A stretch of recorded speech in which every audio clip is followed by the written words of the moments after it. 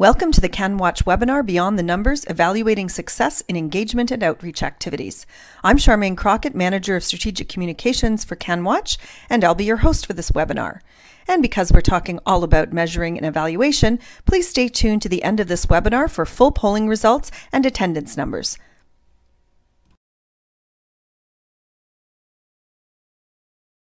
This is our agenda for today. I want to stress, though, that this is an informal sharing session. We look forward to everybody chiming in later, just very casual. After the presenters share their presentation and their approaches and their organizations' ways of evaluating success, we've given ample time to hear from all of you, as I'm sure we all have many findings, experiences and lessons learned to share or ask questions about. We'll have a little help with some conversation starters in the form of some quick and easy polls using our video conferencing software, Zoom. I would also like to advise that the session is being recorded and will be posted to the CanWaCH YouTube channel. This is to give others an opportunity who were unavailable to join us today to leverage in this learning and sharing.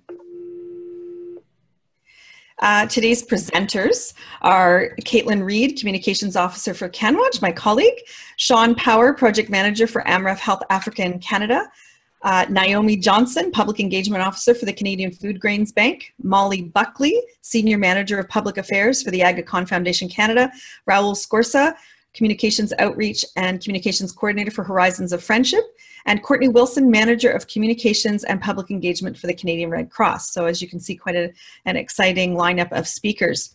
Before we hear from these presenters, however, I'm going to set the stage a bit by summarizing findings relevant to this session today from research that CanWaCH conducted in 2017 and in 2015 on engaging Canadians. So this research's primary goal, the report was called Using Shared Values and Beliefs to Engage Canadians. The primary role of this research was to better understand Canadians' views and beliefs on Canadian investment in women and children's health and international development. It follows similar research that we conducted in 2015, so we had some great points of comparison. It also included some key findings that will inform how and where we engage audiences. This research is being used by CanWaCH to inform the development of our public engagement strategy and campaign that will provide our members with messaging, collateral, and capacity to engage with the Canadian public. Rollout of this campaign will happen this spring, and we've been working closely with our Public Engagement Working Group on the development of this work. As for the research itself, it was conducted by Ipsos May 1st to 8th of 2018. 1,004 respondents from a national representative population, 18 or over in English and French. It also included belief-based behavior analysis. And this type of methodology allows researchers to immerse themselves into the lives of target audiences and understand the lens through which they view their world. It's a little more in-depth and gives them a great opportunity. Similar research, both methodologies were used in 2015, as I said, so we have some great points of comparison. So first, highlight relevant to what we're going to be talking about today. Canadian civic engagement, which is defined as participating in at least one activity, donating, volunteering, fundraising, is down 5%, 68% in 2017, down from 73% in 2015. Interestingly enough, and maybe not coincidentally, Canadians' engagement on social issues via social media platforms is up 5% to 77% in 2017. This is a really interesting statistic. It shows that Canadians are filling their engagement needs digitally, and it poses some questions around what is meaningful engagement in this digital world, and how do you measure success in your engagement efforts in this new reality.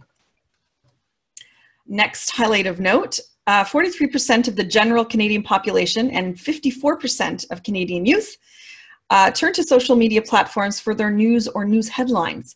And of that, 61% are going to Facebook. So that's a pretty significant share.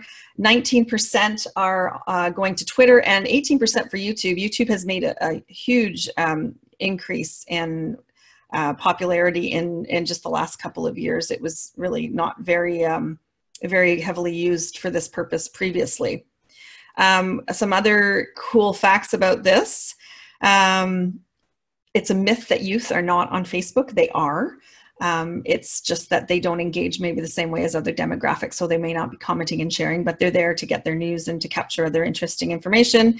Facebook users spend a lot more time engaging on Facebook than Twitter users do on engaging on Facebook. Caitlin is going to talk a little bit more about the use of Facebook by Canadians and how, if you want to engage with the public, that is probably your platform of choice. But for engaging with the sector, Twitter may be best. That's where you'll find NGO leaders, politicians, and policy advisors. The research also found something really important, is that simple language and messages are essential on Facebook, and that you should probably save the talk about frameworks and social determinants for conversations on Twitter where you're engaging with our sector and policymakers. So that wraps up my quick highlights. At this point, I'm going to hand it over to Caitlin Reed, my colleague, communications officer at CanWaCH, to start her presentation. And so she's going to then, we're just going to pass it on to the subsequent presenters, and I'll be back on a little later to do a little bit more polling for you. Caitlin? Good afternoon, everyone. I hope you can all see my screen. I shared the screen. Yep. Okay. So as Charmaine said, I'm the communications officer at CanWaCH, and following the research that Charmaine just presented, we wanted to talk a bit more in detail about Facebook with everyone, since it was the dominant social media platform that people were using to get news. And we wanted to offer some information for our members as well as the attendees today on the webinar about Facebook and its analytics. So let's dive in. So just a bit of a review from the report. As we know, Facebook dominates, with the majority of Canadians accessing it sometimes or regularly to get their news, and Twitter is a very distant second. And what also came out from the research was that people are more likely to engage with posts from individuals rather than posts from organizations. And so we'll just go through an overview. So Facebook itself has a complex internal algorithm, and it promotes content in different ways. So for example, Facebook likes to promote its own original or native content over the content shared on it through a third-party source, such as Hootsuite or Buffer or Sprout Social. But luckily it has its own internal scheduling function that it prefers for people to use. And also organic reach or unpaid reach has been down the last few years. And Facebook does offer a lot of pay options, including boosting ads or promoting your page or taking out an ad. But there's also still different ways to connect organically. For example, Facebook groups have still been proven to be quite robust organic forms of engagement. You can start a group on a specific issue or cause, like global health or women's rights. You can get your fans and like-minded individuals in the group sharing information, and it's a great way to share your updates and campaigns and things like that. And everyone in the group is automatically notified whenever there's activity. So it's a great way to connect. It's of course time consuming. It depends on staff capability, volunteer capacity, but certainly something to take into consideration. And also to take into consideration is the way that the algorithm works in Facebook. So it's constantly changing. And actually I saw someone message in the chat box before I started my presentation about this next point, which is Facebook recently announced that they're going to be changing the way that the newsfeed works because of the controversy around alleged propaganda sites using Facebook to promote propaganda and fake news, that now, even more so than before, posts from individuals are going to be favored by Facebook's algorithm. So it's going to be even harder for publishers and organizations to get their posts on the newsfeed of their followers and potential followers. So these are just important things to keep in mind. So, and it's really good to stay on top of all the Facebook news, which is a lot these days. So some just general best practices that came out of the research report, as well as other research that I did. So of course, whenever you should start with a plan or strategy for Facebook. Part of that should be, posting regularly, but also posting with a variety of posts. So what's great about Facebook is that you can do the quotes and questions and polls and different types of posts, but you can also do Facebook events. You can post specific job opportunity posts on Facebook and things like that. And those prove to have lots of engagement and can really help get youth out to your events and get people aware of your jobs and things like that. So it's always great to experiment with all the different types of posts, as well as personal messaging and Facebook groups, as I said.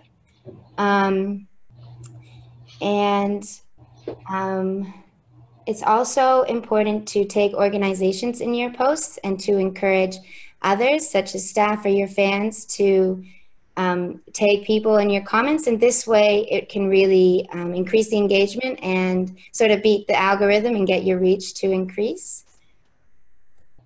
And also we think that anything for Facebook should include Facebook Live as part of your strategy.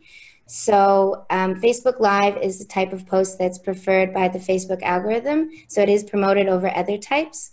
And CanWaCH has personally used it to success. So for example, in November, we used it for Justin Trudeau's announcement about the Women Deliver Conference in 2019.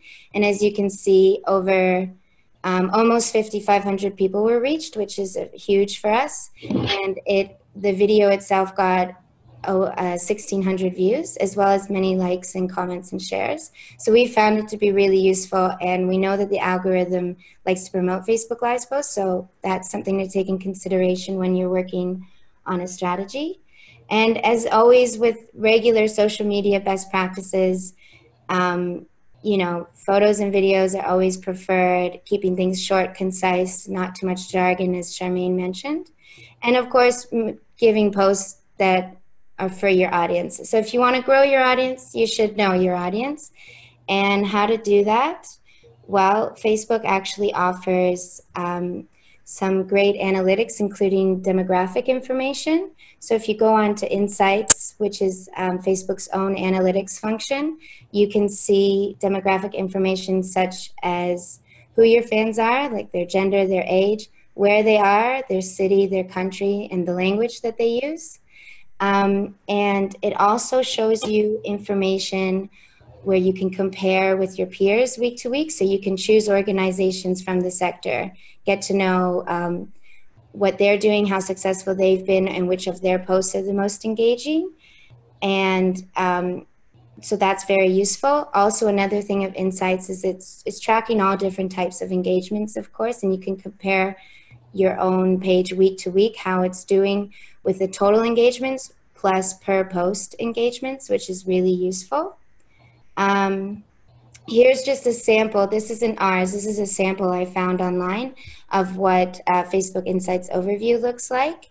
So you can see it shows reach and post engagements, and it also has a specific video metric. As I mentioned, videos are preferred by Facebook.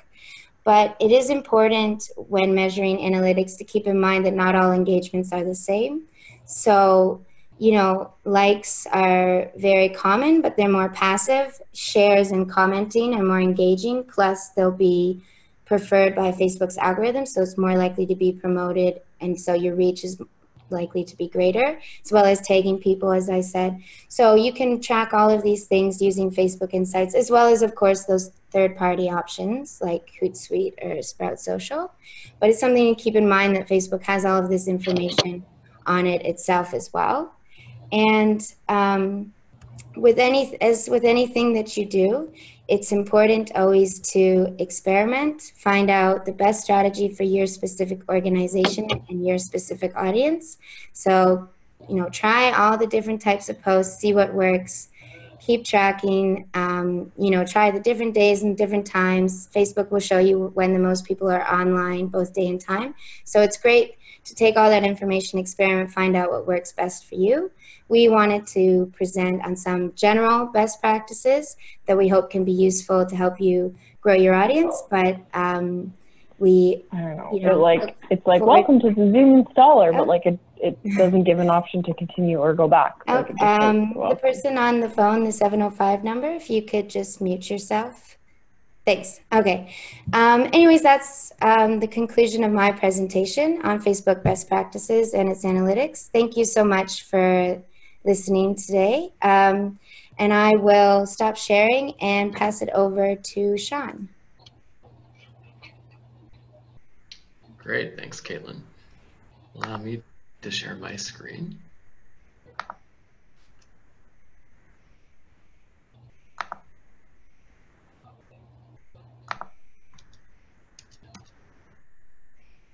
Okay, so I'm with AMREF Health Africa, and I just wanted to show everybody a very brief overview of how we approach measuring public engagement. So we look at it through a communications lens. We had a public engagement, we had a project with a public engagement component with a series of live coffee houses kind of winding down, and we were able to find another sponsor, but we thought, how can we build this into our overall communications program so that we make sure that we're continuously doing public engagement. And we wanted to take more of a results-based management approach. So we really broke down why we do communications at AMREF Health Africa, what we are hoping to achieve, what results we're hoping to achieve, and then how. And so, of course, as part of why we do communications, a big part of that is public engagement, specifically for target audiences. So I won't take everybody through, you know, the core of this, or I should say the details. So we have AMREF Health Africa in Canada has a strategy and a communications plan, but there's also a global strategy and a global communications plan. So we've harmonized, you know, what was a priority in Canada and kind of AMREF across all of our offices, and then we've also isolated Canada-specific outputs, outcomes, and impacts. So from there, we've assigned for each expected output or outcome a target indicator and then a unit of measurement. This is really kind of operational. This is just how do we get the data, who's responsible for it, and then is this something that we already have easy access to, or is it something that we need? On a monthly basis, we track this. You can see all of what we do here with the objectives as section headers. We do this on a monthly basis, and then we've just got some formulas that roll it up nicely for us by quarter and by year. And then this allows us to generate some great graphics on the fly. This also somewhat interacts with a global dashboard that we've got on Google Sheets, and this is something that we try to use across a number of our offices. And the purpose of this wasn't necessarily to think about Canadian public engagement, but really just so that across our global organization, we're setting some kind of a baseline in terms of if we're all moving towards this the same kinds of results, the same kinds of metrics, let's make sure that we are at least creating some visibility around the effectiveness that we're doing that. Right now. So that's how we do things at AMREF Health Africa. Happy to answer questions. Otherwise, I think it's over to you, Naomi.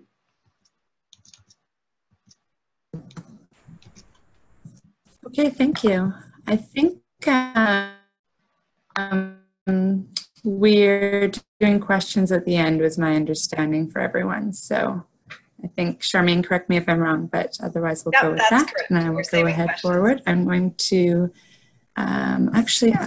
perfect. Okay, so I will just start off then, and then I will have a couple screens to share with you as well. Okay, sorry, just getting set up here. Okay.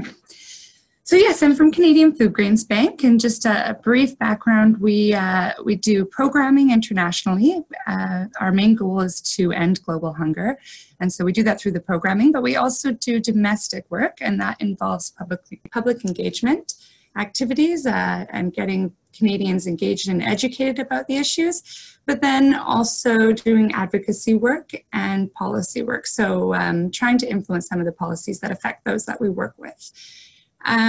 Just to give you a little bit of background about what we track and measure, for one, we receive public engagement funding from Global Affairs, so we have to report on that in a certain way. And then we also receive funding from the Gates Foundation for some of our policy and advocacy work, so we're also required to report on that in a certain way. And I'm going to talk a lot about the learning that's come through that, because we've just finished a 3-year grant from the Gates Foundation called our Good Soil Campaign. And we're actually in the midst of putting together another proposal for new funding. And so there's a lot of evaluation and learning going on right now about how we go forward. Also to recognize that while these reports and tracking mechanisms are part of how we evaluate our work, we do recognize the need to have additional indicators to assess some of the tools and methods we use and to guide our planning going forward. And so I think one of the first learnings I would note is that you really need to factor in time to evaluate what the tracked numbers collectively show. So beyond the numbers, what is the learning that's coming from that? I want to talk a little bit about how we define success.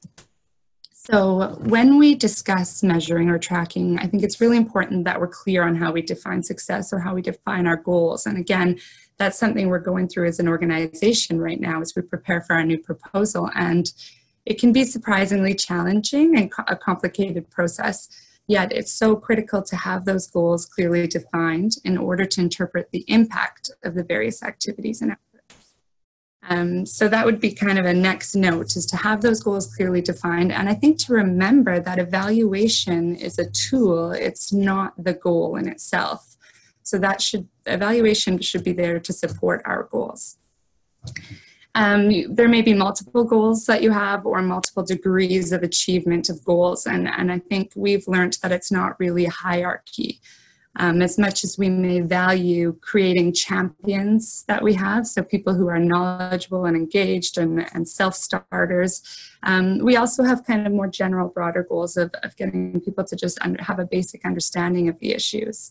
And so a key learning was that a supporter's journey is through engagement or advocacy is not linear, and that people will take different paths and engage in different ways. Sorry to interrupt, Naomi. Did you want me to have these slides up for you? No, actually, I'm going to pull up my first one right away. Thank you, I Charmaine. just wanted to make sure that we were, okay, great, thanks. That's great, no problem. So yeah, actually I'm going to pull up the first one right away because I think that once we define our goals, it's really helpful to map out how our activities and our outputs contribute and how it works out. And I know Sean spoke to this a little bit and has a great, very thorough approach there. And I know some of the other speakers are going to talk about it too. So I just wanted to show you a very simplified example, and it certainly is not comprehensive. Oh, okay, wait, I have to press share screen. There we go. Of what that might look like. Okay, oh, here we go. I guess when you have a lot of windows open, there's a lot of options. There we go. So is that helpful? Can everybody see that? I don't know, maybe I'll put from, okay, there we go. So that's kind of the full one there. And so again, this is very simplified, but for us, some of our goals may be that people are knowledgeable, people are engaged, people are champions. And again, we want to accomplish all of these things. We're not necessarily working towards one. And in the italics underneath, I've kind of noted our role in making that happen. So increasing their understanding, building their capacity to become engaged. And then when we have champions, I think we really need to build and maintain our relationships with them. And with some of our champions, as we call them, we also have memorandum of understandings in terms of how they can get reimbursed for some of the work they do perhaps, or how we support them. And certainly the consistent communication with them is critical. So you can kind of see how some of the activities we have, whether it be educational booths, Hunger on the Hill would be like a hill day that we have where Canadians come and learn about advocacy and meet with MPs, and learning tours are different kind of forms of activities that have different goals.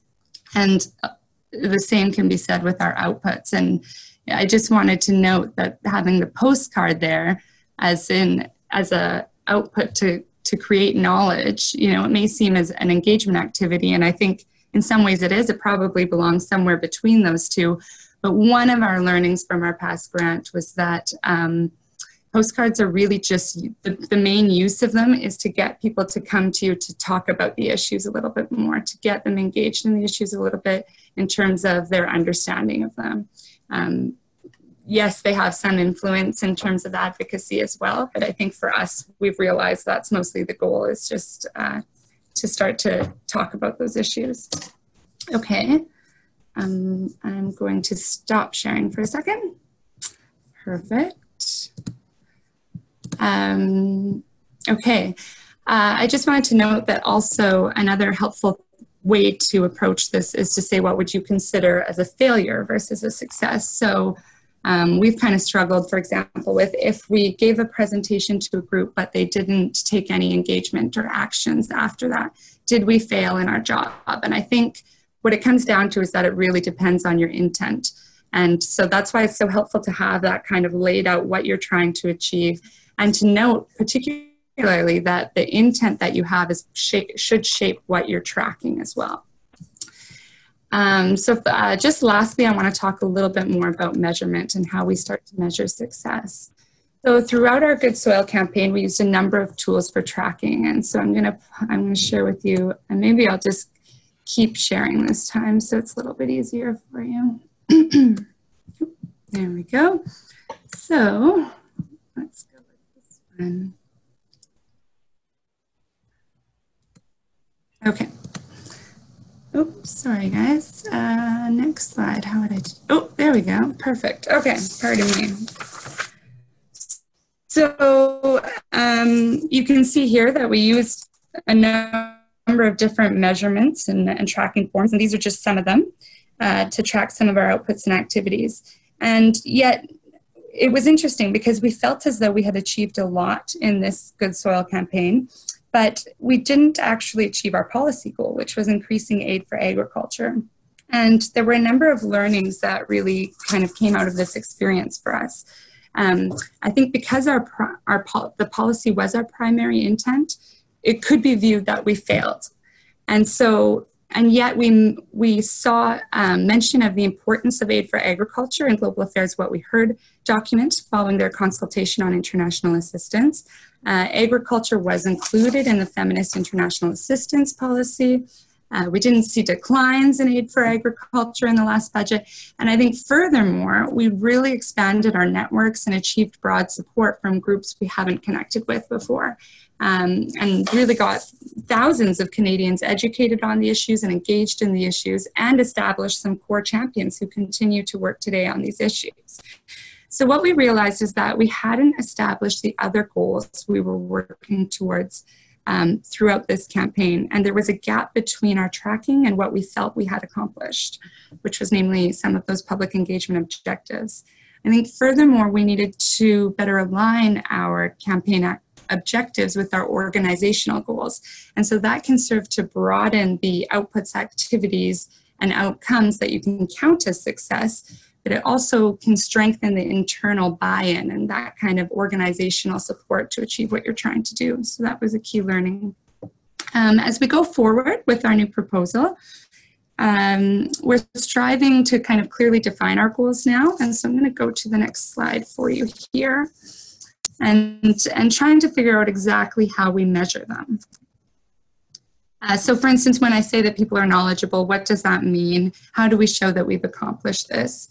And so you can see here, narrowing down, of course, we want people knowledgeable about hunger and food assistance, but we've kind of narrowed it down to one of our goals is that people are knowledgeable and believing and understanding that Canada's international assistance is important to ending global hunger. And on the right side of the screen, you can see some of the ways we measure that, or we consider people knowledgeable if through those different measuring systems. Certainly to note, learning is one of the most difficult things to measure, as I think we all know, but we've realized that the more control we have over the learning environment and the learning content, the better able we are to measure that learning. So that's important as well. And we found that supporters can really be our allies in tracking our results. We may never be able to fully capture our complete influence on the public, but the more we stay in constant communication with those who are engaged or who are champions, the more we can measure our actual impact or our ability to be successful in what we're trying to achieve.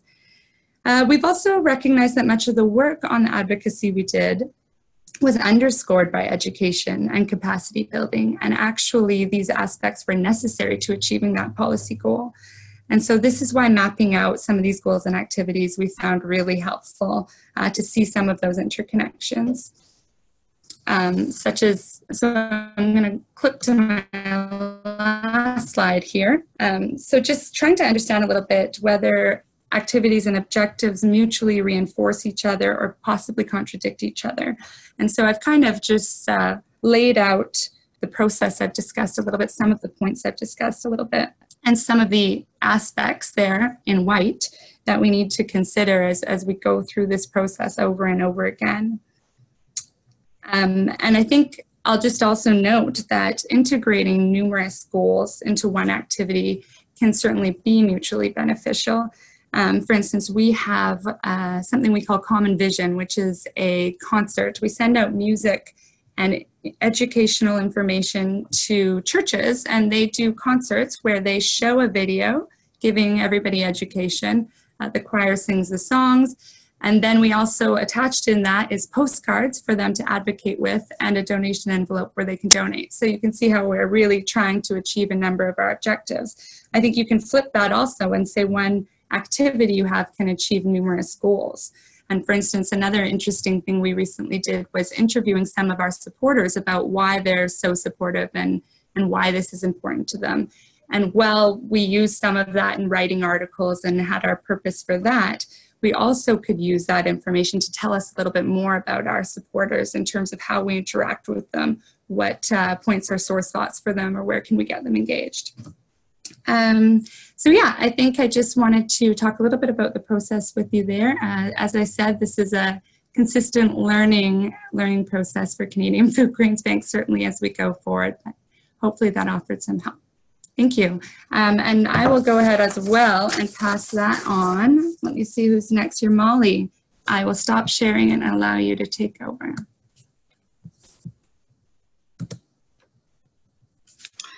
All right.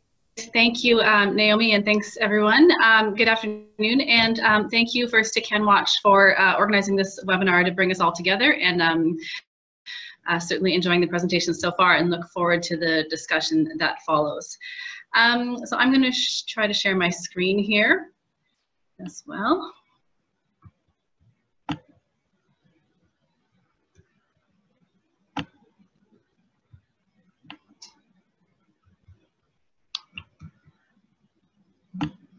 Okay, are you seeing my PowerPoint presentation? Okay, great. First, just very briefly about Agricon Foundation Canada, in case there are people on the call who haven't heard of us. We are an international development organization that works with partners in Africa and Asia to improve quality of life in those countries. We work primarily in sectors of health, education, food security, and economic empowerment, and civil society. And similar to what Naomi was saying, here in Canada, we really seek to engage and inform Canadians on global issues and to mobilize Canadian skills, expertise, and resources in support of improving quality of life in the developing world. So I'm going to tell you just a little bit about our public engagement program to set the stage for the discussion about our monitoring and evaluation approach. So essentially, AKF has been doing public engagement work since its inception, really. But about 5 years ago, we launched a fairly large program to educate Canadians about international development and inspire them to get involved. And this project is part of a larger program that's funded by Global Affairs Canada and AKFC as well. called the Partnership for Advancing Human Development in Africa and Asia. We also receive funding from another of other global affairs funded grants, including one funded under the PSMNCH initiative. So we apply the same overarching approach and M&E objectives to all of our public engagement work.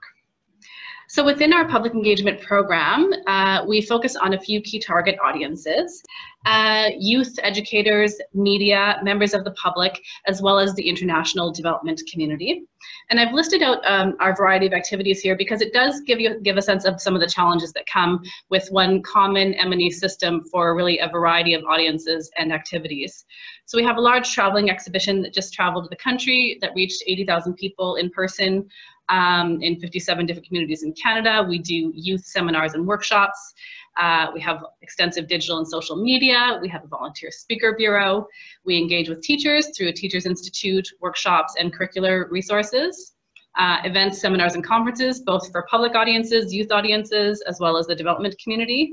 And we have a reporting fellowship, which is designed to support Canadian journalists to report on development issues and to counter some of the reporting around crisis and conflict that we see so much, to provide some depth of reporting in the Canadian environment. We've also really honed in on some of these audiences because we view them as multipliers. And so those audiences are educators, media, and our volunteer speakers, who we see as really those champions who can go out there and reach more Canadians for us. So just some pictures of our activities here. But we really believe it's important to have a balance of sort of introductory activities as well as more in-depth that reach a lot of people, and then more in-depth activities that don't reach as many people.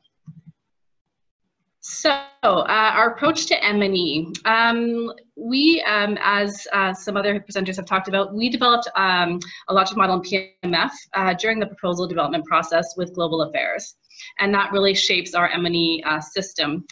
Right after the project began, we commissioned some research to really understand what some best practices are in the area of public engagement and learning. And so this is a picture of it. It's available on our website, akfc.ca, under the resources tab if you're interested, because we really felt that we shouldn't be reinventing the wheel, and we should be learning from what was already out there.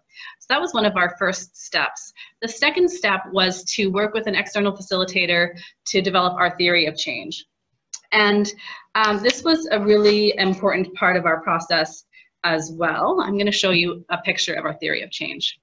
So we worked with two facilitators. One was sort of the main facilitator, an M&E expert, and then the other was a graphic illustrator. And I don't know if any of you have had the pleasure of working with graphic illustrators, but it was a great process because she would say to us, I can't draw this, I don't know what you're saying. And so it really forced us to very clearly articulate our objectives, how our activities were interconnected, and what many of the assumptions were behind our programming design. Unfortunately, we did this after we had designed our program. So ideally, we would do it before that next time, but that's just not how the reality of our funding cycle worked at the time. So based on this and the research, we then went back and fine-tuned the logic model and PMF. On the theory of change, this has really been a touchstone document for us throughout the program, and we go back to it on about every 6 month basis and look at it and see how we're doing. Was our theory right? Is it not right? And as we come to a close of the program, we're going to be revising it based on what we've learned over the last 5 years. So what are we measuring? Well, we're measuring very similar things to what other people have talked about. The types of activities and audiences and the reach of our activities.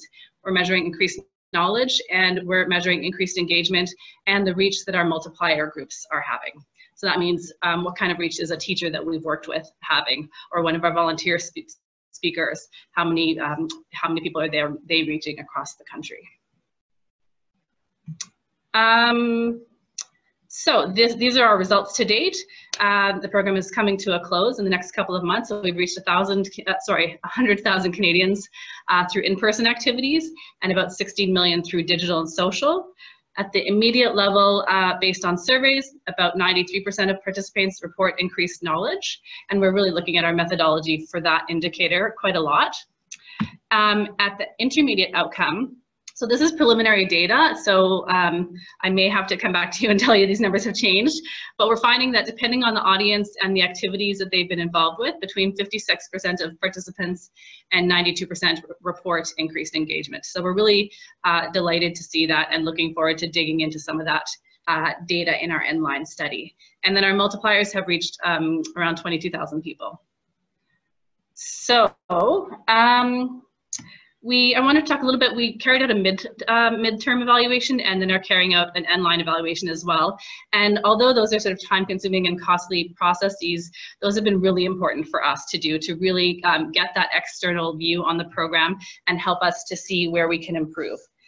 One of the recommendations from the midterm evaluation was that our RBM system wasn't doing the program justice, and it was limiting us, in fact. And they really encouraged us to look at adding more qualitative data collection approaches. So we've done that in the N-line. So the N-line study has been a mixture of about 40 key informant interviews, a pretty large survey where we've had about 900 people respond. Of course, a lot of secondary data analysis, and then the collection of some stories that have surfaced throughout all of this data collection to really get at where we have seen change. How has it happened? I wanted to talk a little bit about our learning processes. Early on in the program, we decided that we weren't just going to use M&E for donor reporting, and that we were going to take this idea of learning very seriously. And that's been a bit of a process for us as well. We've realized that it won't happen by accident, and that you have to plan it and structure it. And so we are really committed, depending on the size of the activity. We hold, for every main activity, we hold an after-action review following the activity to really dig into the data and our own observations and our partners' observations about what worked, what didn't work. For large ones like the exhibit, we meet on a monthly basis, and some of our digital campaigns we meet on a daily or weekly basis. And the idea is we're really trying to move to a faster ongoing learning and iteration and adaptation. And that's not often how public engagement works. You do your whole campaign, you reflect, and then you change the next one. But we're trying to be more adaptive and iterative midstream, but it's not easy. So you really have to plan it and build in that flexibility, and draw on your evidence and data, and not just your gut feelings. So some of our lessons, well, number one, public engagement is a long-term process, and it doesn't always fit into 5-year project cycles. Number two, it's difficult to track the ripple effect of our work, right? We really rely on people getting back to us, doing surveys, but it doesn't mean it's not happening if we aren't hearing back. So it's really, we have to be realistic about how much people are going to be willing to engage with us 2 years or 5 years down the line. RBM doesn't always work well, and so we have to look at ways to supplement it and be more adaptive and iterative. And I think that can be done within the RBM approach, but it's not necessarily how we always use it, and really building in those qualitative indicators early on as well.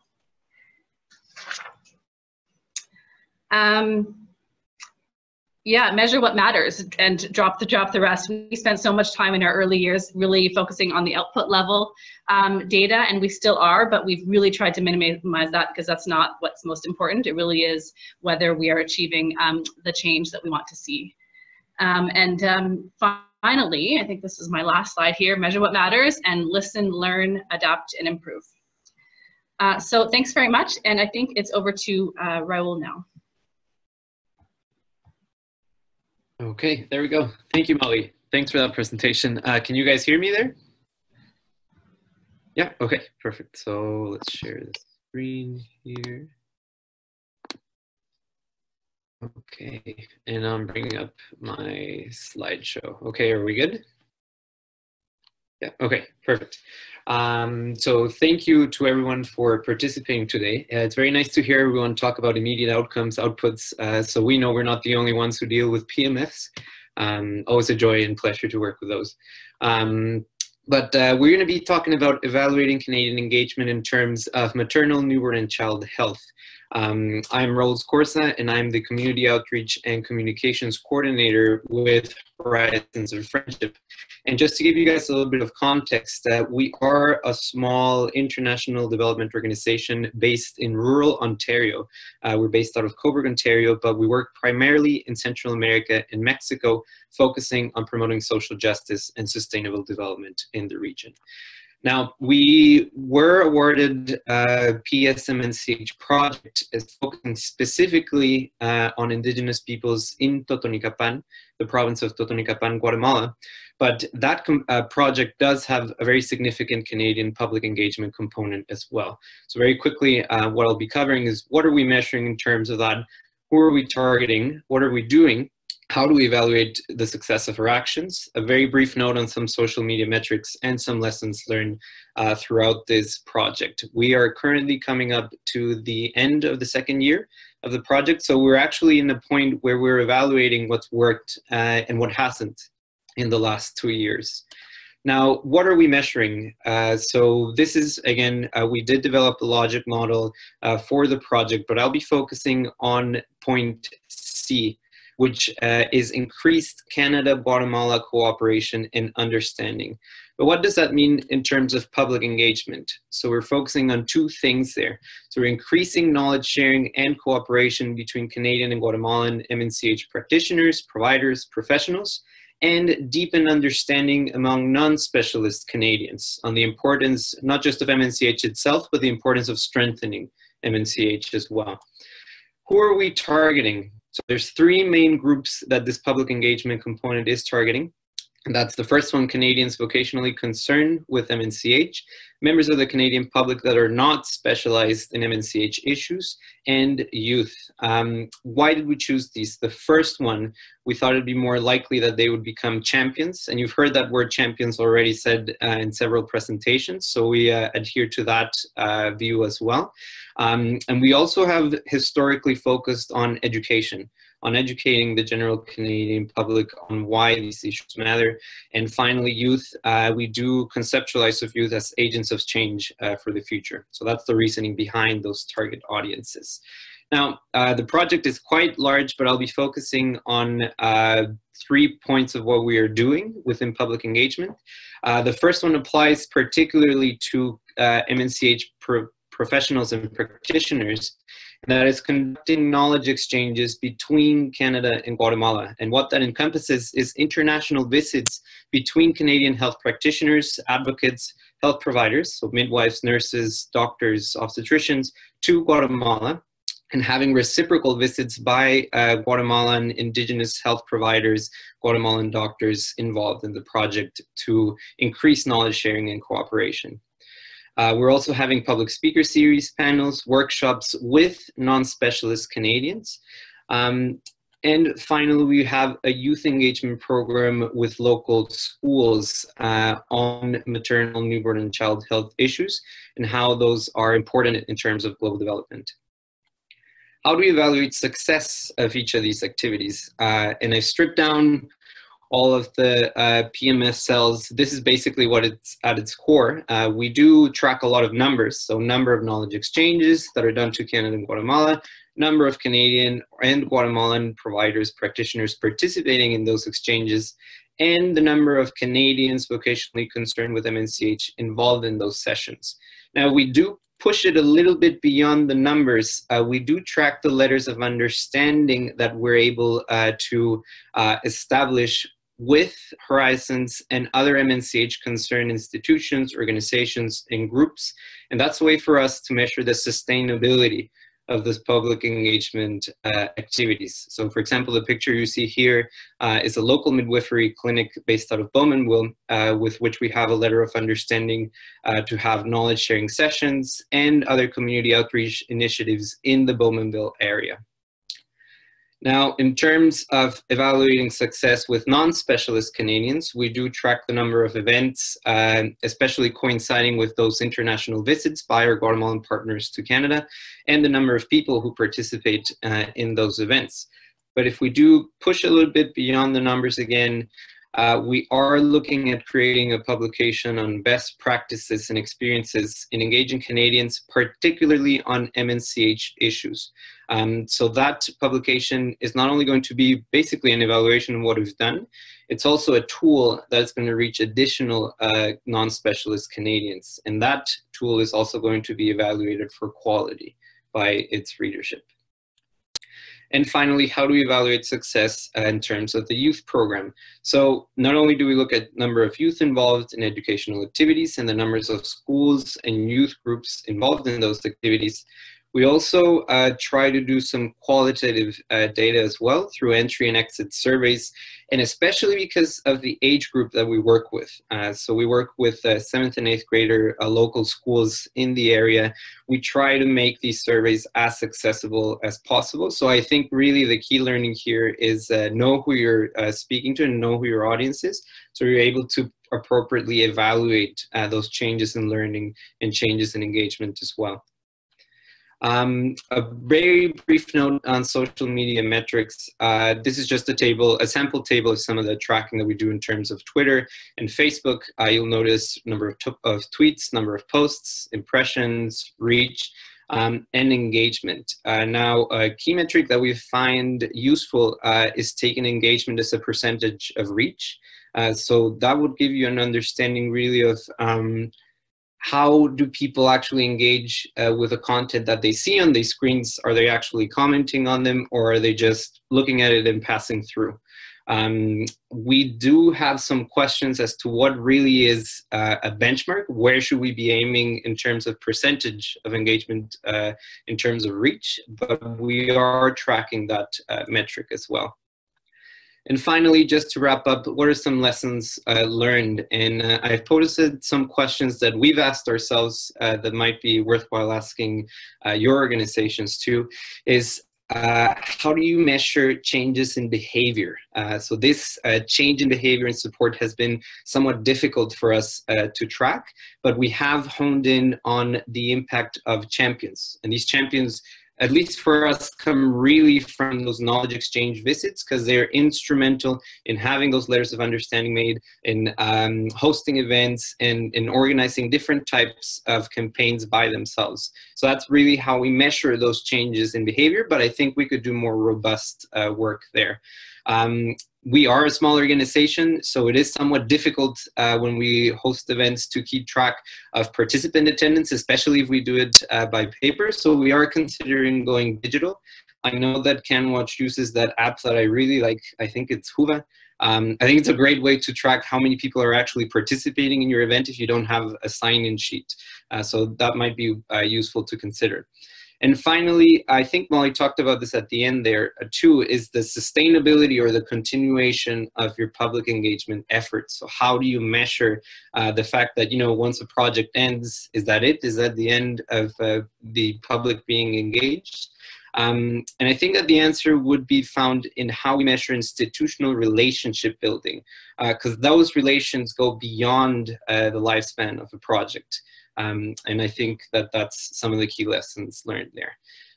So thank you very much. I look forward to the discussion. And I'm going to stop sharing the screen.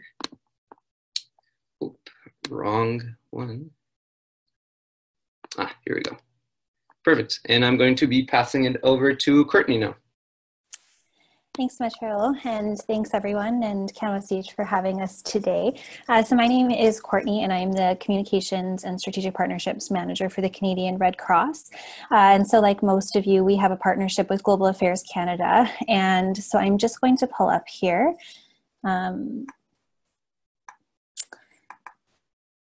All right, can everyone see that?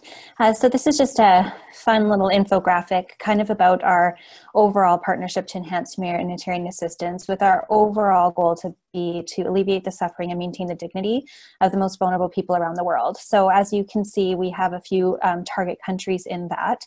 But it's also a multi-project approach. And so the one that I work on is this Pillar 3 Project 6 around engaging Canadians, which is kind of what everyone has been talking about here today. So as you can see there, we have 3 different kind of outcomes that we look at. So we want to increase the awareness of targeted Canadians on international humanitarian assistance. We want to increase educational and professional development opportunities for young professionals and youth. And we want to increase the participation of targeted stakeholders to improve the effectiveness of Canadians' humanitarian assistance contribution.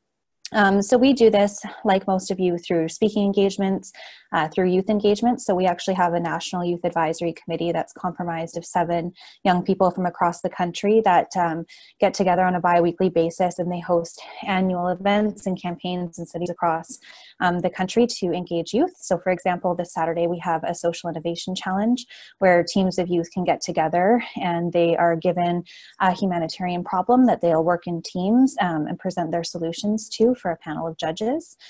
We do this through proactive media outreach and targeted pitching. We also have a speakers bureau that we use, and then obviously the social and digital side of things as well.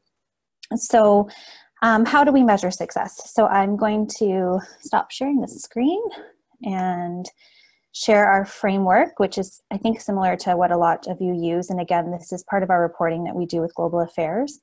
So we have our different, so we break our desired ultimate outcomes into more immediate outcomes, and then obviously we have indicators for the different activities that we use.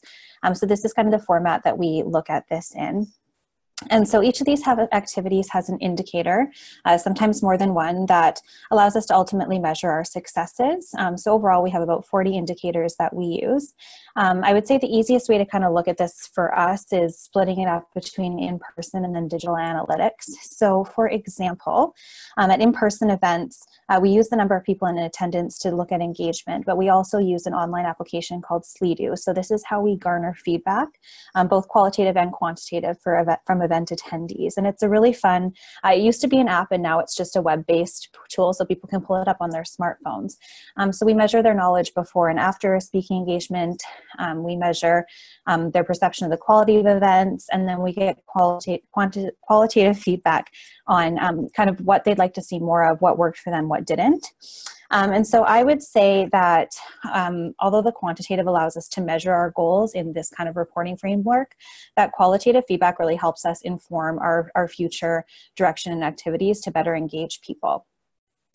So then looking at social media, we really look at reach, and we don't really look at reach and impressions as much anymore because we see these more as a vanity metric. So more and more we're looking at targeting in on the engagement metrics that we have, because they tell us more about what's working for people and what's not. And so for engagement, that's all of our shares, our likes, our comments, and how people are engaging with our content. And so we use these numbers to see what kind of things engage with people and what kind of things don't. And we also gather a lot of data on click-throughs to our website and our blog and that kind of thing. So like I think it was Caitlin mentioned at the very beginning, we're finding Facebook, and particularly Facebook Live, a really good tool to use. And so, for example, we have started doing Facebook Lives from the field. So this would be an example.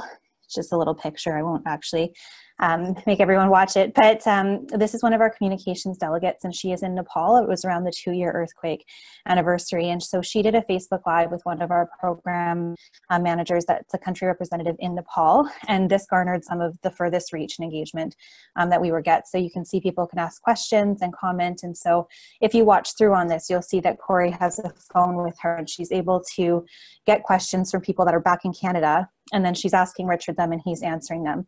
And so we were able to have almost 8,000 views on this and reached over 22,000 people. So on a singular post, that was really, really good for us. So just to kind of bring everything together, I think lessons learned is the big one. So I think the biggest one, which I know a lot of you mentioned, Molly in particular, is around being flexible and adaptable. And so I think that with the changing trends, especially with the new Facebook algorithms, we have to be really on top of what is working for our viewers. And so as Caitlin mentioned, people are seeing more and more of what their friends are posting and less from organizations. And so being adaptable and, okay, Facebook is still where people go, so how can we reach them? And so we have a network of digital volunteers and social media ambassadors that we use. So they post our content on their own channels to further our reach. We also do a lot with Facebook ads, particularly around events or live streams that we do. We've tended to find that that really increases our reach and the number of people that are tuning in. And then we also started using other social media channels more and more. We're seeing that a lot of young people like to engage with us on Instagram, especially when we have really good visual content like photos and videos. And so we're trying to ramp up our use of that. I will note that we haven't found a really good analytic system for measuring actual engagement on Instagram, but hopefully we'll get there. And so I think that another thing is too that we've noticed is that when people are sharing content, for example, we'll have someone retweet a blog post that we shared on Twitter, and we noticed the number of people that are retweeting it is a lot higher than the number of people that are actually going through and reading the actual blog post, which is kind of interesting because you think when someone shares something that they're telling people to go and read it. And so we've kind of gotten more into sharing videos and photos and photo blogs that showcase this rather than having people actually have to click through to get more information. So how are we getting the information to our people? And so we really try to listen to what our audiences are wanting to hear and learn about and how they're wanting to get that information. And so that's kind of it for us. I know we're running a bit over, so I'll wrap that up and pass it back to Charmaine to kind of manage the questions. Wonderful. Thanks very much, Courtney. And longer, that's great. But I think we had a couple of questions earlier in the chat pane about accessing some of the statistics that we share, and we will definitely make sure that we can get some of that to you. But anybody, go ahead, unmute yourself and speak up. I can ask a question. I'm Kate. I'm from Shanti, Uganda. I'm currently in Vancouver, but our operations are in Uganda. My question kind of just speaks more to like human resources. So I manage our communications and our engagement, but I also have a million other things on my plate. This is kind of one of the things I do in our operations. So, do you have any sort of recommendations for people who don't have a full-time communications person? I'm going to offer that to any of our presenters to chime in.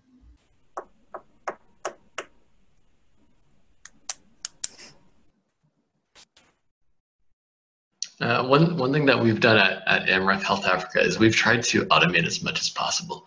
So, for example, the Google Sheet that I shared with everybody that goes over the various offices across our organization, we use an add-on from Google Analytics. It just, we go click, run report, and it automatically pulls from Google Analytics and populates the dashboard for us across any of our offices that has granted us Google Analytics access. The other piece that we've done is we've set up the Google Sheet in such a way that instead of having to go to Facebook and then go to Insights and manually type in all of the answers, we just export a CSV. Again, we just copy and paste the CSV into a Google Sheet, into a tab in that Google Sheet workbook, and then we let the formulas that we set up do the rest. One thing that we're doing in 2018 is the Excel spreadsheet that I shared.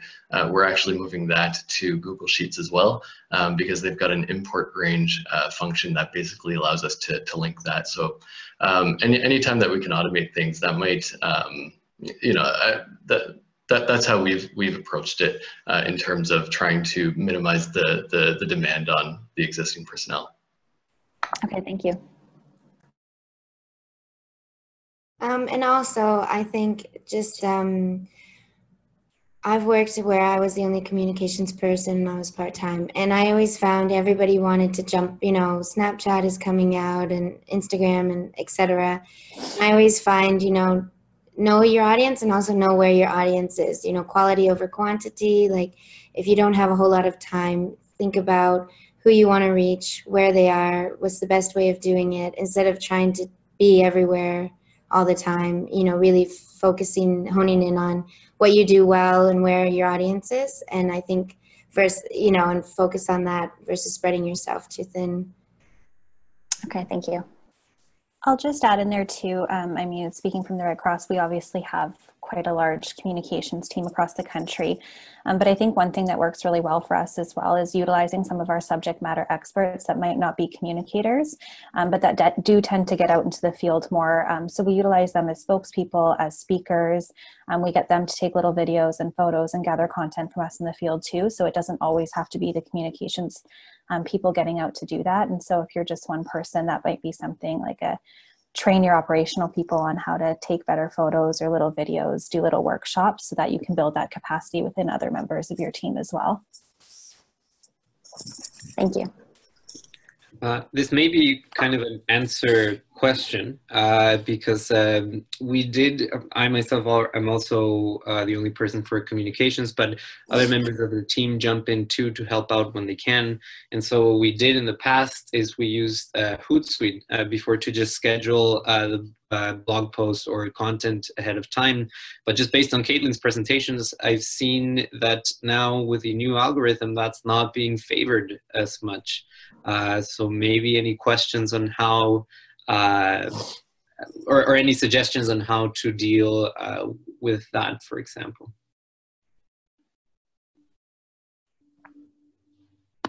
Has anyone, I mean, the one thing that we do know, and I'm generalizing, the sector tends to focus a lot on its Twitter efforts. And as we've learned, that might be a little bit of talking among ourselves, which is important for various reasons, influencing decision makers. It supports our GR, it supports, certain audiences.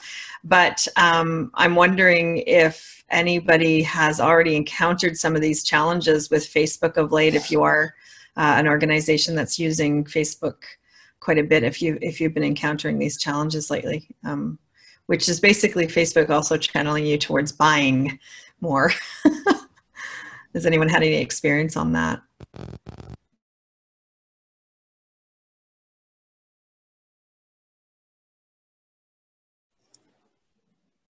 I mean, we have, of course, but I already presented on that. But just to Raul's point, so we do the same thing. So we use the schedule Hootsuite, although we're looking to see if there's better options out there for us. But right now we're using Hootsuite. But when I post to Facebook, I do use the scheduler within Facebook, and it does add a bit more time. However, I find that with any schedule, I would be doing separate posts because I wouldn't be doing the same post on Twitter and Facebook. It's different. So yeah, it adds a bit of time, but I think that the benefits outweigh the negatives because of the way the algorithm works. But also to note, CanWaCH isn't on some of the other social media channels, as I said before. So we do try to target our audiences instead of adopting everything. We are on the top 3 mentioned plus LinkedIn. I have a question. Is this working? Yeah. Okay. So a little bit like Kate at Shanti Uganda, that I'm at PWRDF, a small communications department, and I'm just wondering if any of the presenters could give sort of a sense of what the best what they gain the most out of doing this kind of M&E. So just to sort of really make a case for why we should be investing our time when we're a small operation in doing all this tracking. What's the main benefits?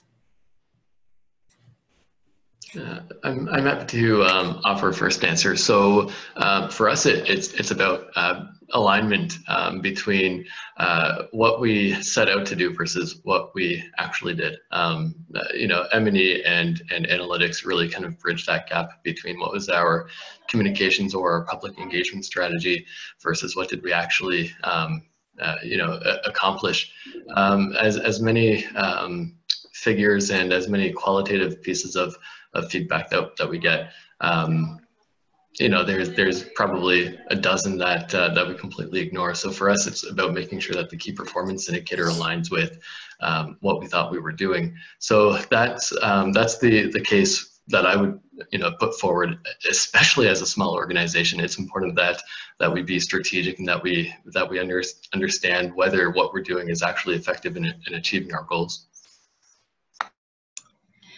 I'll just echo that. I mean, it's whether you're a large or a small organization, you have to make choices about how you spend your time and your money. And so without having evidence to back that up, how do you make decisions?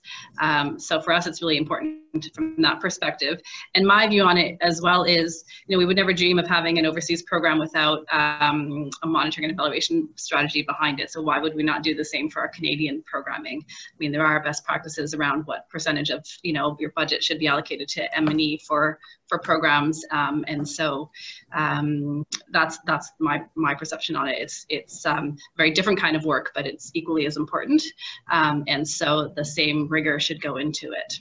But I also agree with Sean. You know, we may ask 10 survey questions, but we look at them, and we certainly feed that into our planning, but we don't necessarily formally analyze all of them. We'll pick the top 2 or 3 to analyze and roll up and to report on. So.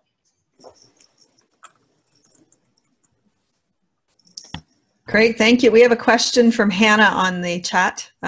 She wants to know if anyone can recommend any other resources or third-party applications that you've found really helpful. She's heard of Hootsuite, and Caitlin also mentioned Sprout Social, and I haven't heard of that one yet. Does anyone have any suggestions or thoughts on those third-party applications? The Canadian Red Cross uses Radian 6 for our social media monitoring. It doesn't do Instagram, but we use it for both Facebook and Twitter. For a larger organization with a lot of communicators, and especially because we work in disaster responses, it's quite helpful in terms of scheduling, but also monitoring, because we have different provincial Twitter accounts for all of the different provinces. So it really allows us to kind of monitor everything in one dashboard. It also allows you to assign tweets to be responded to by other people. Schedule, flag potential influencers, potential people that come up with issues a lot of the time. So it allows us to kind of note who some of our top trenders are and people that we engage with. So it's just a nice dashboard kind of that does everything. I don't know the cost off the top of my head, but we do pay to use that, but it has been a really good tool for us. And we just moved from Hootsuite to Hey Orca. And I don't know why, but our digital, my digital colleagues felt very strongly about it. So far it's working out well, quite well from what I understand. Any others have some thoughts on amazing ones? I'm not sure if the question is specific to M&E or third-party applications in general. We also use Buffer at MREF Health Africa for scheduling. And then I think TweetDeck, I think my colleague Jen, who's on the webinar, uses TweetDeck as well. Thank you all. I'm conscious of the time that we've kept you going. Apparently we have to make sure we perhaps consider an hour-and-a-half webinars. So I would just like to, first of all, thank our presenters for their time. I'm going to have a quick poll for you, so don't go anywhere yet. Thank our presenters for their willingness to share, the time to prepare, and for the great presentations today. I'd like everyone for taking the time to join us and sharing in the spirit of the collaboration that is our partnership. And stay tuned for future CanWaCH Learning Series webinars. We're going to be announcing those soon, so keep an eye on our social media channels and websites. And I am going to do a final quick poll right now, and it's just a quick one. And if you just want to answer that, hopefully everybody can see it, just to give us an idea of how we did and what we can, and please drop us a line. Let us know what we can do better formatting wise, any suggestions for those of you who have done similar webinars and exchanges like this. We always welcome those, so thank you very much. And it was great to see everyone. Thanks for staying on extra.